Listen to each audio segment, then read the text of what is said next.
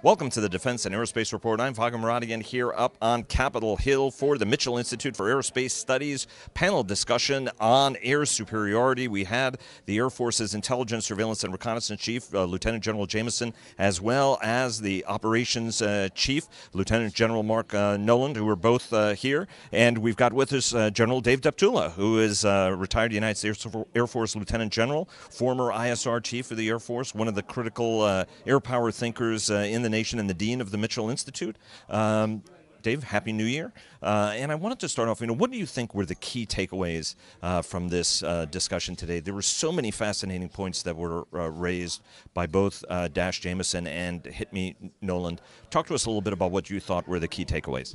Well, I think first, Happy New Year to you too, Vago, and wish you all the best in 2018. I think probably the first one to hit is that we have a magnificent set of men and women who are operating our airspace and cyber systems, doing their best to meet the challenges of the current day. And they can do that today. The concern is the proliferation and the growing set of capabilities in terms of quality and quantity of potential threats in the future. So are we going to be able to handle that increase in threat capability in the future? And are we going to be able to do it in more than one place at a time? And I think that, one of the things that is constraining the current force is the lack of investment in the desired quantity of systems that will allow us to maintain what we've enjoyed in terms of historic air supremacy wherever we go to fight. You played a very provocative video talking about air defense threats. It's one of the best films, actually, to give even a layperson an understanding of the kind of capabilities that are being developed both on the air system side by China and Russia, but in particular, on the air defense side. When you see the S-500 overlaid on an American context, if you put that rig at the Washington Monument, you're projecting an air power dome that goes as far north as Buffalo and as far south as Charlottesville. Talk to us a little bit about Charlotte. Excuse me, not Charlottesville, Charlotte. Talk to us a little bit about what you heard both General Noland and General Jameson say about the evolution of the threat. But also, one of the calls that General Noland made was, we need bigger air ranges now. We've gotten into this very constrained. Growth in air traffic is tremendous. Encroachment has been tremendous. Talk to us about both of those themes and what you think the Air Force has got to be thinking and doing to set itself up for future success. Well, first, you key on one of the significant factors that's out there. People tend to think symmetrically. So when they think about an air superiority threat, they tend to think about another airplane. That's not the case. We can handle potential adversary aircraft today, but those advanced surface-to-air missile systems that you saw, the example that you raised, going to be a real problem. So it was encouraging to hear both General Jameson and General Noland talk about the fact that we need to think in a much more holistic fashion to capitalize on innovative information age technologies to defeat those threats, which gets us into the whole discussion space, shorthand notion of combat cloud, where we have aircraft, sensors in space, on the ground, at sea, in the air, that act as information nodes, sharing information, not just information, but also the off-board capability to engage threats off-board the aircraft that we have come to believe historically is the way that we fight. So it's a whole different paradigm of war fighting. And the services, all of the services to a degree, are beginning to embrace that concept of operations. General Noland talked about the changes in football, for example, that in 1973 the game was very, very different. It wasn't as much of a passing game. He noted that the Miami Dolphins, in a game would do 15 passes. Now, everybody's passing all the time. They're using the fullness of the field as opposed to narrow corridors. And the analogy he made is the importance to think sort of more broadly. Don't think one-on-one. Don't think only new. You have, for as long long as I've known you, which is quite some time, you were talking about the blurring of lines, that it's not an F or an A. More than 20 years ago, you were looking at these each as nodes in a battle space. And we're talking also across the joint force, right? How you can use stuff from each of the military services. So the question that I have for you is, as you look at this future combat air environment,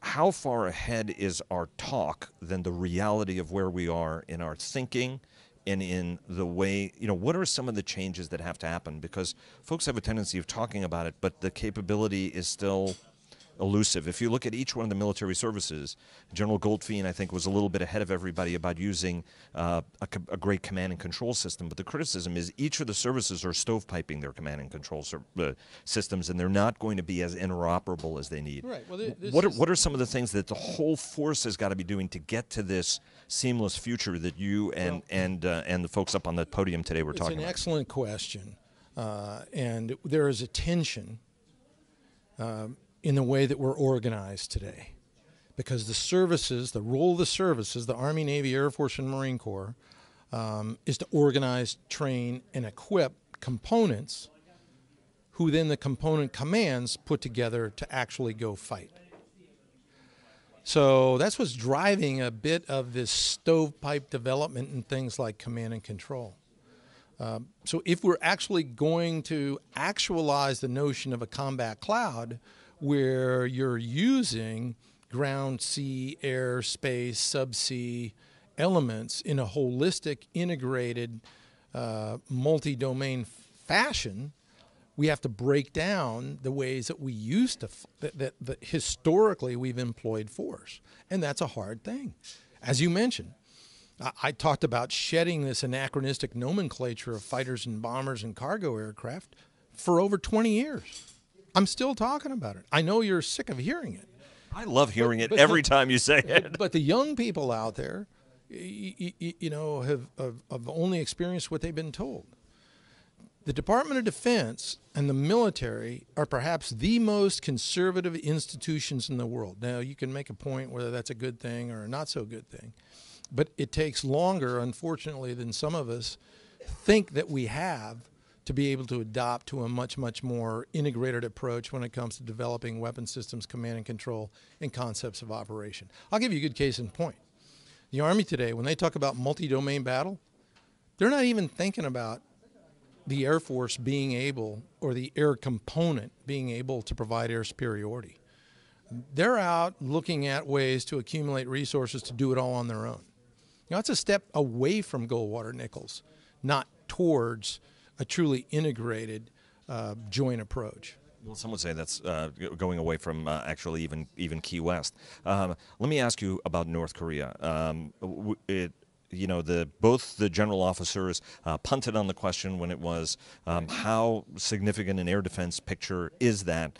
You stepped in at the end and said significantly more contested than we've faced over the past few decades. You know that airspace. You've tracked these events. In as much as you can publicly discuss it, how significant an air defense challenge is over North Korea right now in the event of crisis and in the event that airmen have to operate over that airspace in support of ground operations? Well, no one would speak to particular tactics or operational techniques, but in general, it poses a significant challenge. Are we equipped to meet that challenge? Today, I'd say yes. But one of the problems with the series of operations, particularly the air components have been involved in over the last 20 years, is we make the very difficult look very easy, when in fact it's not. So it will be challenging. However, it'll be something that we can accomplish. Let me ask you one last question. General Nolan, you made the case, and you've been making a very full-throated case, and you did at the beginning of this conversation, about why the Air Force has to be buying more F-35As at a much higher pace than 46, right, whether it was 140-something or 112, right, which was a number at one point. Do you think that the success of the airplane is actually what's going to constrain the number that are ultimately bought? Because when you listen to each one of these exercises, there are much higher exchange rates. There are a lot of classified information about what it can, right, do, that folks are not discussing publicly. Do you think that that's going to be a limiting factor, that the program becomes a little bit of a victim of its own success? Not if people think through the strategic rationale for why we need force structure to be able to effectively operate, win, and succeed in more than one regional contingency at a time. I mean, I'll use F-22 as an example.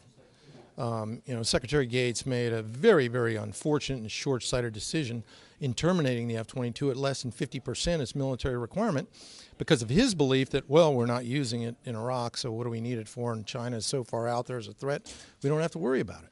So now we have less than 120 combat-capable F-22s. And if you look around the world, we couldn't put more than about 30 of them airborne at any one time. Now, 30? Entire world? The threats that are out there? You look at the mischief Russians and what they've done in Crimea, Ukraine, Syria. You don't think that if an operation occurs on the Korean Peninsula that perhaps Putin will take advantage of that in Europe or China in the South China Sea? Numbers are very important in addition to capability. Lieutenant General Dave Deptula, retired United States Air Force, Dean of the Mitchell Institute for Aerospace Studies. Sir, thanks very much. Happy New Year. Happy New Year.